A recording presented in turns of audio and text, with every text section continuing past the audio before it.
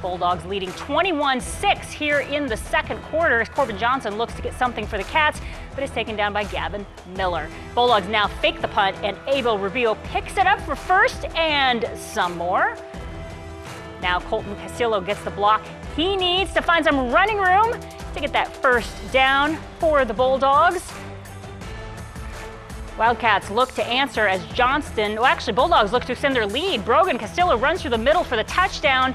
They lead 27-6 late here in the second quarter. Wildcats looking to answer as Johnson finds Colby Howard. They get the first down and move the sticks. Johnson now looks downfield and connects with Grady Clayman Beasley.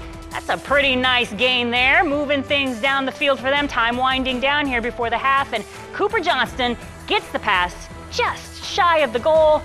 Final on this one, Defiance 6, Kenton, Defiance 42 rather, Kenton 6.